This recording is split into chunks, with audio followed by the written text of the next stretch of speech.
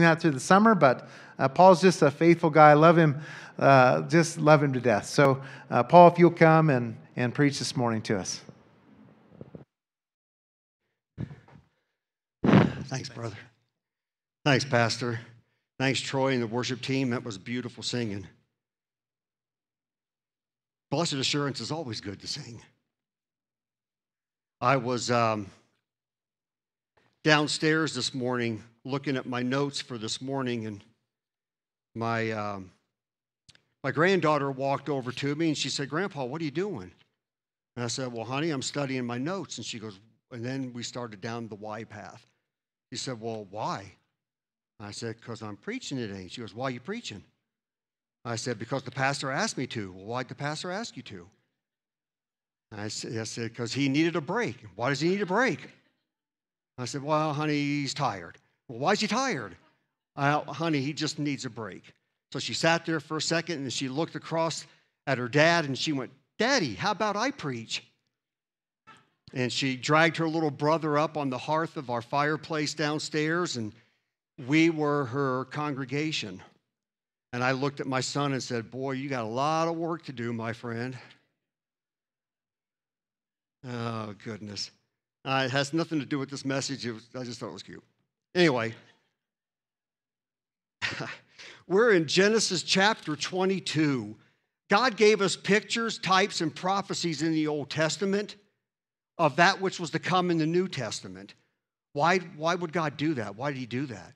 Well, for one reason, it gave us a great confirmation of the inspiration of Scripture, like 2 Timothy 3:16 tells us.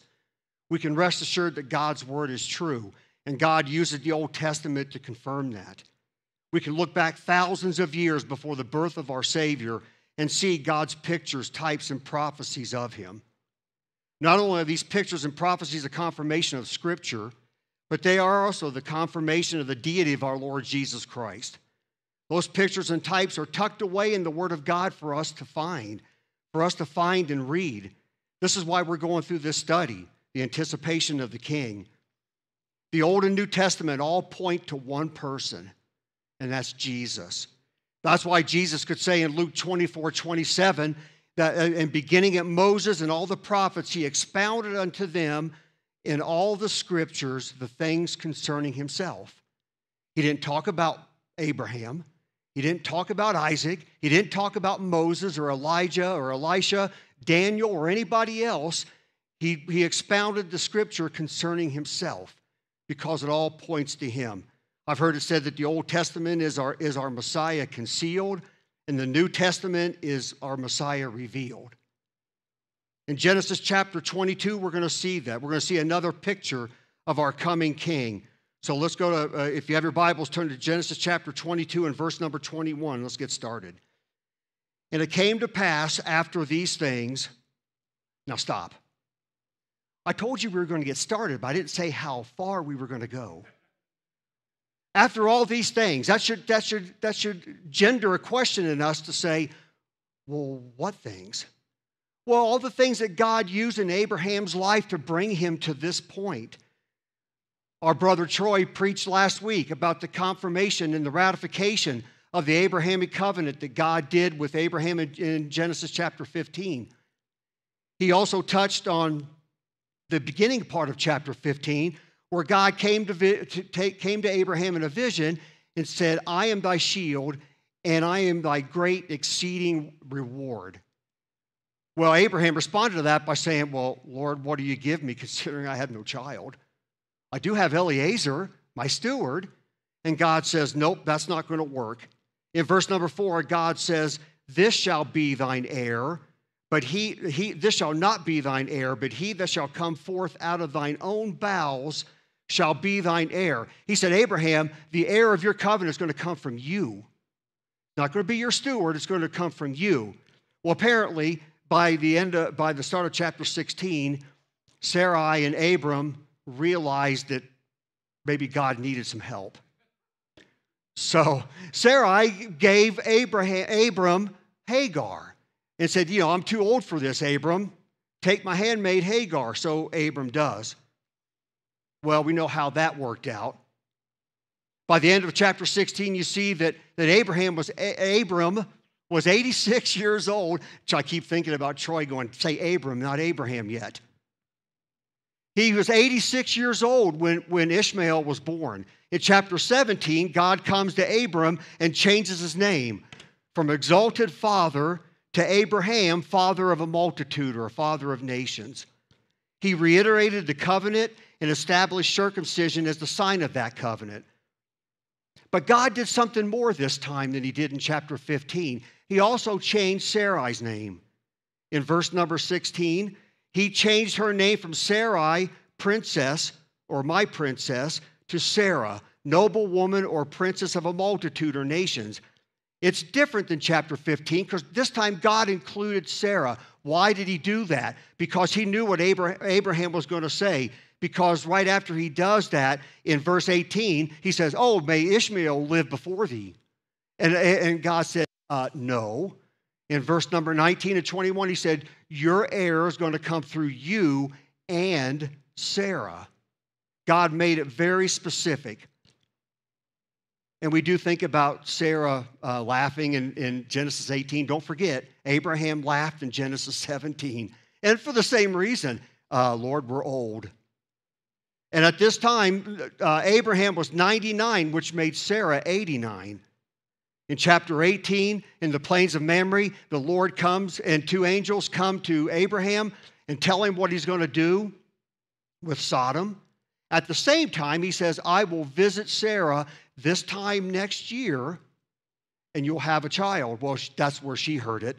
But the scripture tells us that it says that they were both old, and Sarah was past the years of being able to have a child. That's why she laughed. So, but God was going to establish their heir through Sarah. God went on to tell Abraham what he was going to do to Sodom. Abraham bargained with God from 45 down to 10 to try and save Sodom because his nephew was there. And God even agreed to that, but it still didn't save Sodom. And then in chapter 20, Abraham and Sarah erred again. They went south into the land of Philistines, and for a second time, Abraham lied about his wife to Abimelech. So at the end of chapter 20, or in the beginning of chapter 21, the Bible tells us that finally, God kept his word. A year later, he came back to Sarah. After 25 years, Isaac was finally born. After he was weaned, Abraham had a great feast. And Ishmael mocked Isaac, and Sarah saw it. And the New Testament illustrates that a little bit better. In Galatians 4:29, it says, he that was born after the flesh persecuted him born after the Spirit. Sarah told Abraham to cast out Hagar and Ishmael. Get him out. I don't want him here. Well, of course, Abraham was upset. He was grieved, the Bible says. Why? Because Ishmael was his son. But God came to Abraham and said, no, do it. Listen to your wife and do it, because the heir will come through Isaac. In verse number 12 of chapter 21, he says, for in Isaac shall thy seed be called. At the end of chapter 21, Abraham makes a covenant with Abimelech, and they become friends. He disputes Abimelech over a well, and he gets it back, and he names it Beersheba. So you get to chapter 22, and Abraham probably thought, oh, man, after all this time, after all this struggle, after all this stuff, I'm on easy street. I got it made. Well, and then we go back to chapter 22 and verse 1. And it came to pass after these things that God did tempt Abraham and said unto him, Abraham, and he said, behold, here I am. And he said, take now thy son, thine only son Isaac, whom thou lovest, and get thee into the land of Moriah, and offer him there for a burnt offering upon one of the mountains which I will tell thee of. The Bible tells us that God tempted Abraham. This isn't a temptation to sin, but a test to strengthen him. James 1:13 makes it very plain that God doesn't do that. Let no man say when he is tempted, I am tempted of God, for God cannot be tempted with evil, neither tempteth he any man. But God does tell us where it comes from. But every man is tempted when he is drawn away of his own lust and enticed. So God didn't tempt Abraham to sin, but he tested him. The Hebrew word means to try, prove the quality of one's strength. And that's what God was going to do. So what does this mean? Well, I just read to you James 1:13 and 14, but James 1:12 says, Blessed is the man that endureth temptation, for when he is tried, he shall receive the crown of life. You know, just up earlier in that very same chapter of James, he says, Count it all joy when you fall into divers temptations, knowing this, that the trial of your faith worketh patience. Paul said the same thing. In Romans chapter 3, verses 5 and 6, he said, and not only so, but we glory in tribulations, knowing that tribulation worketh patience, and patience experience, and experience hope, and hope maketh not ashamed. For the love of God is shed abroad in our hearts by the Holy Ghost, which is given to us. Paul says that these tribulations strengthen us.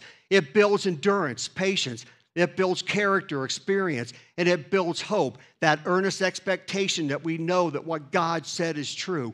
And that hope will never make us ashamed. We will never be ashamed of our Savior because of what he's given us. 1 Peter 1:7 also tells us the trial of our faith, because we're going to go through trials. He tells them in verse number 6. Though if need be, for a season, you're in heaviness through manifold temptations.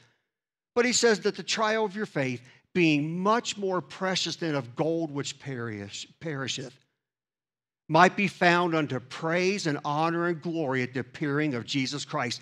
Our trials, our tribulations strengthen us. And that's what God was going to do to Abraham. And this was a doozy. This was a doozy test. A faith that can't be tested can't be trusted. And Abraham was going to see that.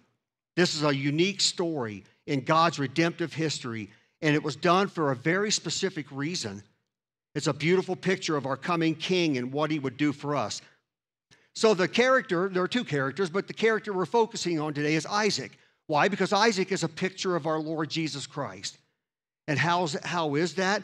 There are several ways that you can compare the two. First of all, there was a miracle birth prophesied. In Genesis chapter 18, verses 10 and 11, God says, and he said, I will certainly return unto thee according to the time of life, and lo, Sarah thy wife shall have a son. And Sarah heard it in the tent of the door which was behind him. Now Abraham and Sarah were old and well stricken in age, and it ceased to be with Sarah after the manner of women. That was a miracle. Sarah couldn't have a baby, and Abraham was really old, and there was no way that biologically they were going to have a child. How about our Savior? Isaiah 7:14 says, Therefore the Lord himself shall give you a sign. Behold, a virgin shall conceive and bear a son, and shall call his name Emmanuel. Now, we don't have to wonder about this, because Mary herself confirmed her virginity in Luke chapter 1, verse 34, and an angel also confirmed it to Joseph in Matthew chapter 1 and verse 20. And I might stop here for a deity alert. In Matthew chapter 1 and verse number 20, he says that this thing that's conceived in Mary, it was conceived by the Holy Ghost. But in verse numbers 22 and 23, the Bible says, Now all this was done that it might be fulfilled, which was spoken by the Lord, by the prophet, saying, Behold, a virgin shall be with child, and shall bring forth a son, and they shall call his name Emmanuel, which being interpreted is God with us. The Bible made it very plain that everybody understood that what was happening to Mary was the fulfillment of Isaiah's prophecy, and it was God with us.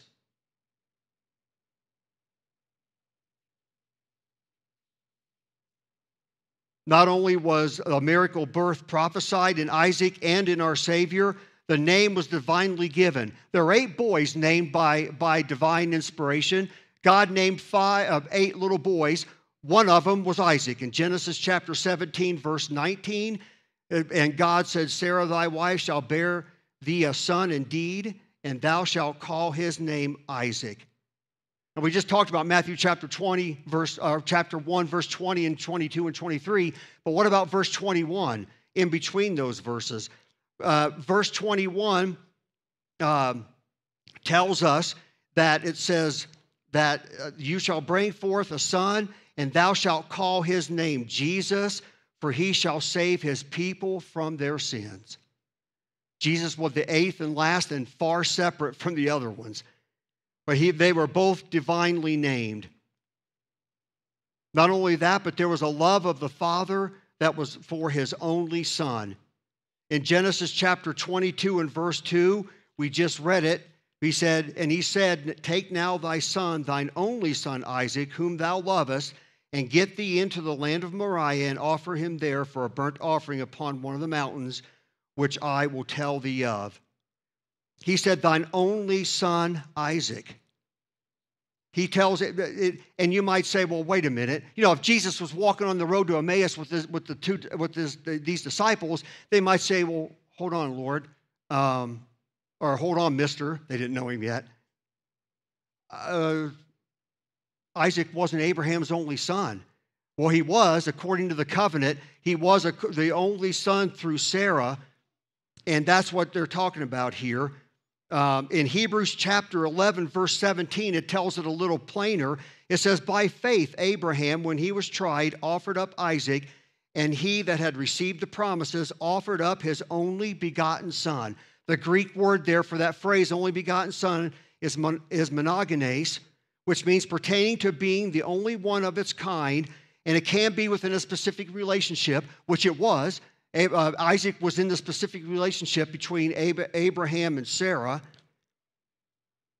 So it was the love of the Father. It was the first time love's found in the Bible, by the way, in that verse, in Genesis 22:2. But what about our Savior? In John chapter 3, verse 35, Jesus says, the Father loveth the Son, and hath given all things into his hand. He says the exact same thing in John chapter 5, verse 20. The Father loved the Son. We hear God speak from heaven on a couple different occasions. At Jesus' baptism and also on the Mount of Transfiguration in Matthew 17. What does God say in both those times?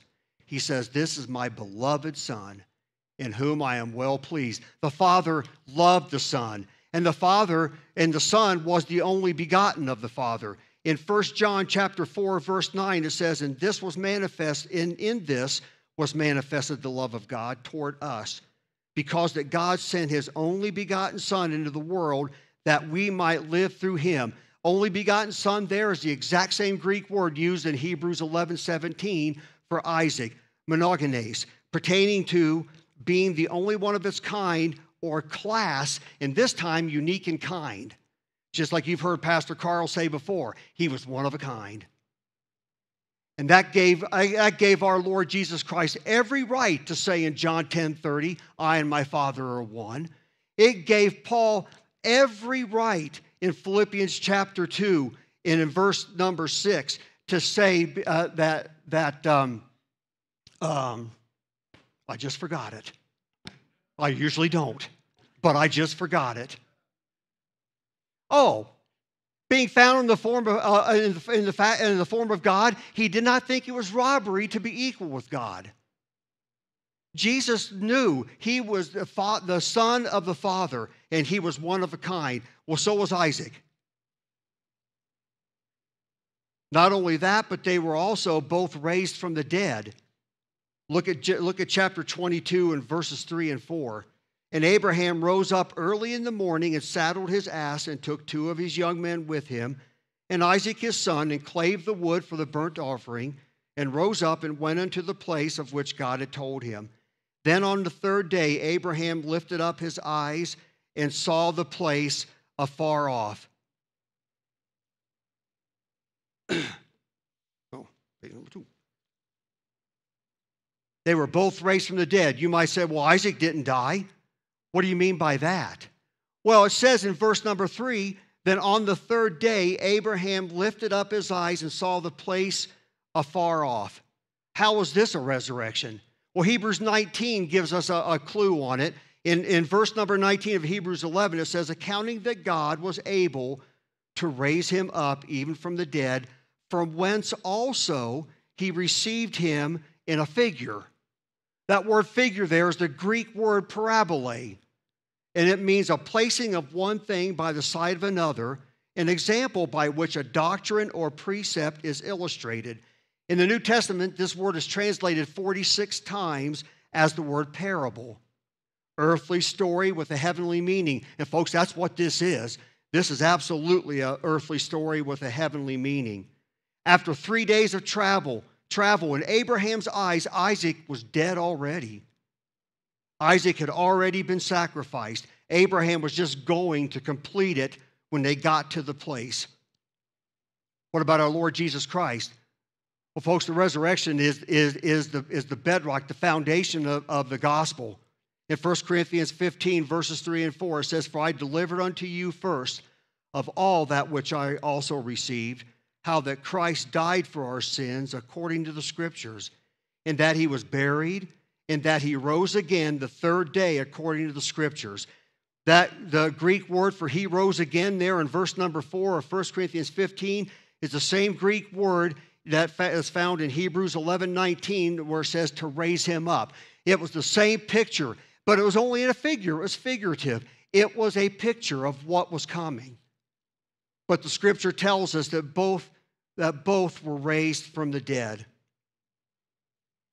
And not only were the similarities there, but the similarities of the place. This not only was a special person described, we talked about Isaac, we talked about our Savior, but there was a special place designated. Back in chapter 22 again, verses 2 through 4, you see in verse number 2, he says, "Get thee into the land of Moriah." In verse number 4, it says, "Then on the third day, Abraham lifted up his eyes and saw the place afar off." You know, our planet, our solar system is in the Milky Way. Astronomers tell us, they estimate that the Milky Way is 170,000 to 200,000 light years in diameter and 1,000 light years thick. They approximate about 400 billion stars and planets. Now, that one little piece of the universe, out of all those billions and billions of planets, God looked down and chose Earth. And God looked at the earth, he looked all around the earth, and he came to a spot, a little sliver on the Mediterranean Sea, and he chose that place. It was Israel. Then God looked throughout all of Israel, and he looked the length and the breadth of it, and he chose one little city, Jerusalem. And he looked all through the land of Jerusalem. He looked all around the city, and right outside the city, he chose one little hill. One little hill. And that one spot was going to be the center of the universe. I've always said before, I've said in my Sunday school class, that once the sin happened in the Garden of Eden, mankind started trudging up the hill of sin. We all trudged through history till we got to the pinnacle of history, and what was there? Moriah, Calvary. God chose this one hill. Moriah means for seen of the Lord. This place was not incidental. It was not accidental. There was a reason God had this specific place in mind. The hill of Moriah, or Mount Moriah, was a very busy piece of real estate. We see it appear again in 2 Chronicles chapter 3 and verse 1. It says, "Then Solomon began to build the house of the Lord at Jerusalem in Mount Moriah, where the Lord appeared unto David his father, in the place that David had prepared in the threshing floor of Ornan the Jebusite."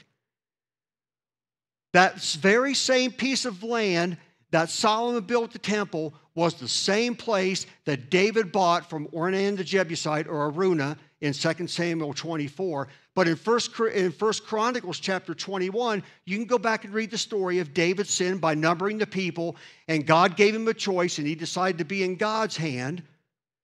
And God started executing his judgment. And David went and bought this threshing floor off of Ornan, took his ox and sacrificed to the Lord to stay the Lord's hand in judgment.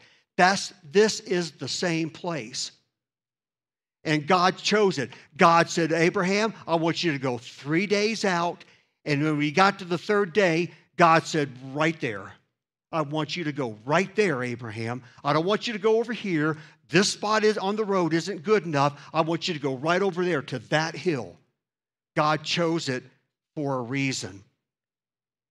Many scholars believe that this is the same mountain where our Lord Jesus Christ was crucified. In Luke chapter 23, verse 33, it says that when they were come to the place which is called Calvary. These scholars believe that Moriah extends past where the temple was built and very easily could have been the same mount upon which Jesus was crucified. God was very specific on the place where Abraham was to go. There had to be a reason for it, and with what this story pictures, I think they're the exact same place. God doesn't make mistakes. God was very exact in what he was doing. And not only was the place very exact, the purpose or the reason was very exact. It was sacrifice. Genesis chapter 22, verses 5 through 10. And Abraham said unto his young men, Abide ye here with the ass, and I and the lad will go yonder and worship and come again to you. And Abraham took the wood of the burnt offering and laid it upon Isaac his son. And he took the fire in his hand and a knife. And they went both of them together. And Isaac spake unto Abraham his father and said, My father. And he said, Here am I, my son. And he said, Behold, the fire and the wood, but where is the lamb for a burnt offering? And Abraham said, My son, God will provide himself a lamb for a burnt offering. So they went both of them together. And they came to the place which God had told him of. And Abraham built an altar there, and laid the wood in order, and bound Isaac his son, and laid him on the altar upon the wood. And Abraham stretched forth his hand, and took the knife to slay his son. Now with the sacrifice at hand, the father and the son came to a point beyond which nobody else was to go. He says there in that passage we just read, he said to his young men, Abide ye here with the ass, and I and the lad will go yonder and worship and come again to you. He said, You guys stay here. Isaac and I are going to go on by ourselves. Isaac could see the knife. He could see the fire. Isaac could also sense what was happening. He looked around and said, Hey, Dad, I don't see anything. I don't see anything for a sacrifice. That only leaves me.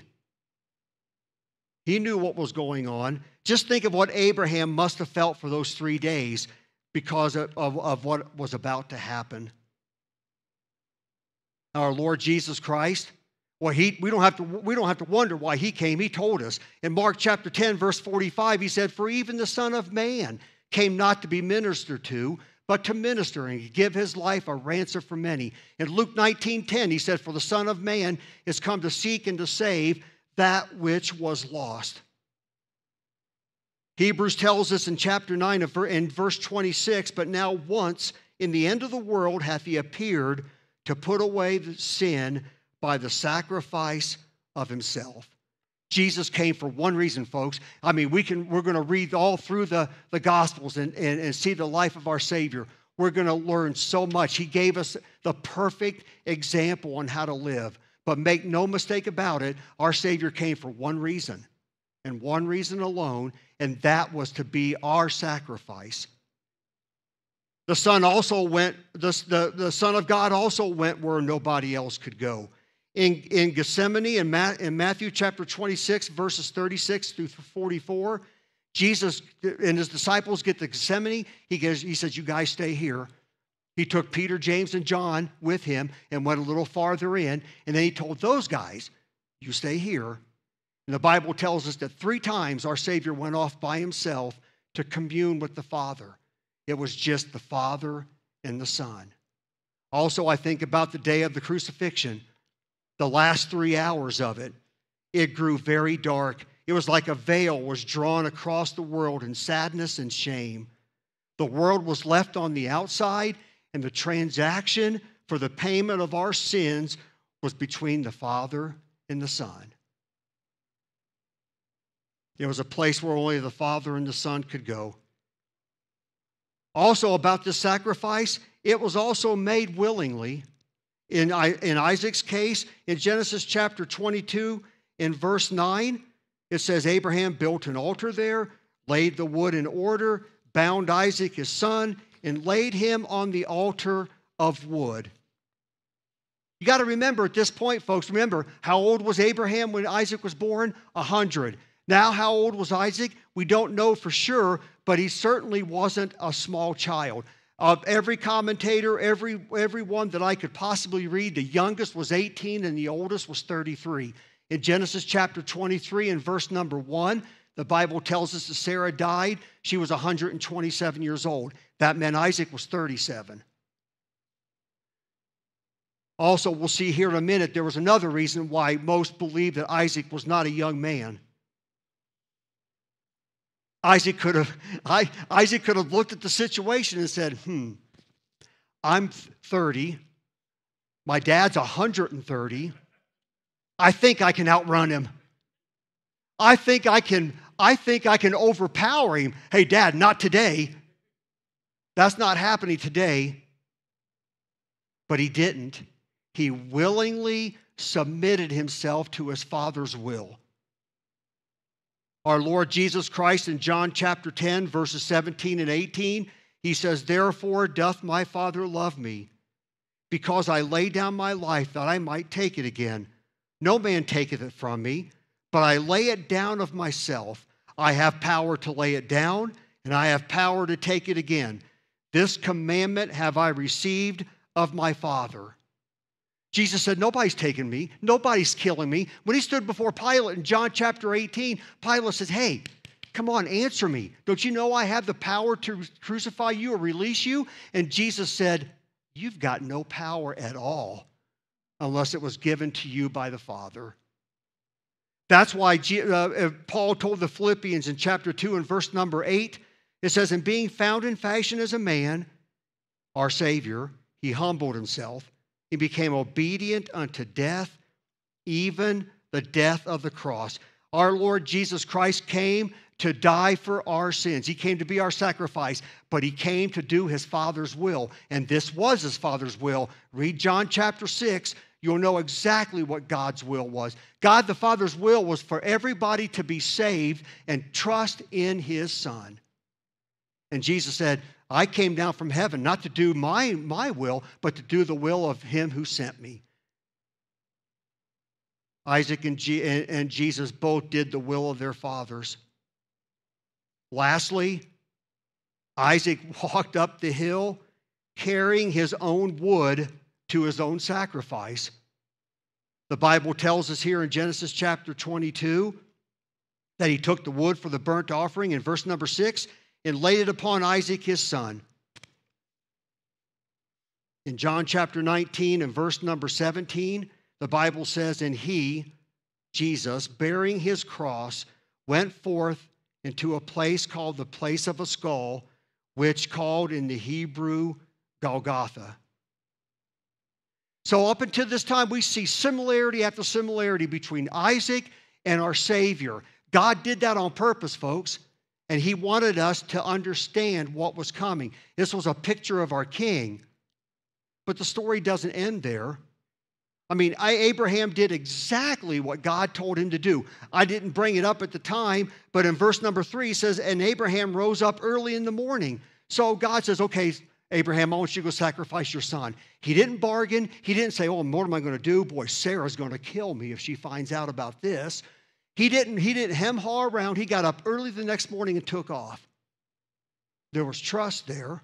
There was faith there. Abraham was ready to complete the sacrifice of his son, but now suddenly the picture changes in verse number 11 of 22. And the angel of the Lord, now remember, Abraham's like this. He's ready to slay his own son. And in verse number 11 it says, "And the angel of the Lord called unto him out of heaven and said, Abraham, Abraham. And he said, Here am I.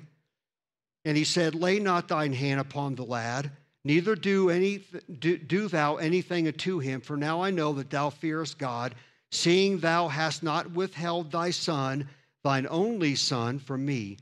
And Abraham lifted up his eyes and looked, and behold, behind him a ram caught in a thicket by his horns. And Abraham went and took the ram and offered him up for a burnt offering in the stead of his son. And Abraham called the name of that place Jehovah-Jireh, as it is said to this day, in the mount of the Lord it shall be seen. Isaac didn't die that day. Suddenly, the picture changes. Isaac's been a representation or a picture of our Lord Jesus Christ, but now the picture switches, and Isaac becomes a picture of us. And who becomes the picture of our Savior? The ram. The ram with his horns caught in a thicket. A ram with a crown of thorns became Isaac's substitute. Isaac got off the altar, and the lamb was slain in his place. Isaac didn't die that day. The ram took his place. Abraham believed that God would be able to raise Isaac from the dead. So people may ask, well, then why didn't God do it? Why didn't God let him go ahead and kill him to slay his own son? First of all, our God's not like the pagan gods. He doesn't need a human sacrifice. But more importantly than that, that wasn't the picture that God wanted to give to us. Why? Isaac couldn't actually die for anybody. The shed blood of Isaac would do nothing for me. It would do nothing for you. It would do nothing for Abraham. Folks, Isaac needed a Savior too. So the ram became Isaac's substitute. Genesis chapter 22 and verse number 7, Isaac asked his father where the sacrifice was. And Abraham's answer was, my son, God will provide himself a lamb for a burnt offering. So they went, both of them together. That's right. God did exactly what Abraham said he would do. He provided a sacrifice. And then if you fast forward 2,000 years into the future from this very event, God did it again. In Galatians chapter 4, verses 4 and 5, it says, but when the fullness of time was come, God sent forth his Son, born of a woman, born under the law, to redeem them that were under the law, that we might receive the adoption of sons. Abraham saw that the ram was to take the place of Isaac. God gave Abraham back his son, as it were, from the dead. Abraham named that place Jehovah-Jireh. The Lord will provide. The Lord certainly provided for Abraham that day. And folks, he did the same thing for us today. He provided the same lamb. That was why John the Baptist could look at Jesus when he came up in John chapter 1, verse 29, and said, behold, the Lamb of God, which taketh away the sin of the world. Do you think maybe Abraham looked down through there and saw that? Do you think Abraham used the word lamb by mistake? Of course he didn't. He looked down through the corridors of time and saw what our Lord Jesus Christ would one day do for us. Is it any wonder then why Jesus said in John 8:56, your father Abraham rejoiced to see my day, and he saw it and was glad? Don't you think Abraham was glad? He didn't have to kill a son. I'd be glad. I'd rejoice at that.